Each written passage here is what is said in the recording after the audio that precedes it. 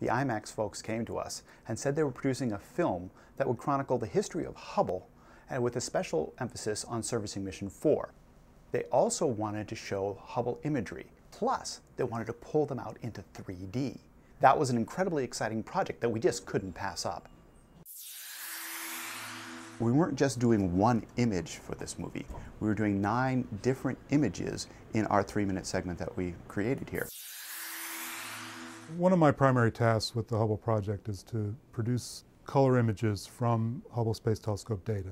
Cameras on the Hubble are black and white cameras. They don't produce color pictures. So we take that data that's intended for scientific analysis and we produce photographs from those data.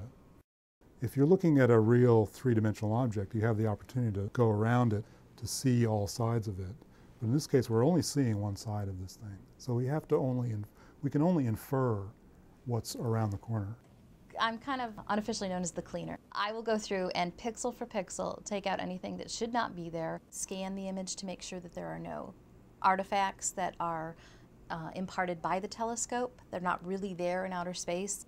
In the 3D project, one of my primary objectives was to take the image and split it into separate layers so that all the foreground stars had to be removed and put into a separate layer. Those stars were then separated into separate layers. So you had stars that were really, really close, stars that were in the middle, stars that were in the back. Everything attached to the main object was now set in a second layer. There was sections of the object that were supposed to be a little bit closer, stuff that was in the middle, stuff that was in the background.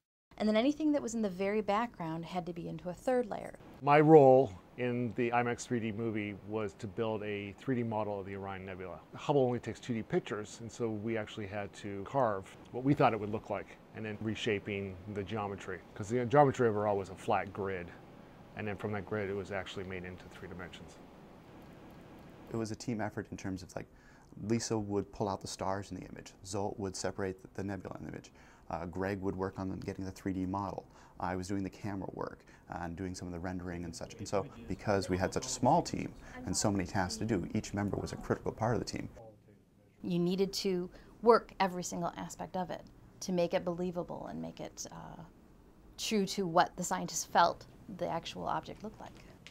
Looking at the Hubble images, there's a level you can see them as a visual object and you can be inspired by that.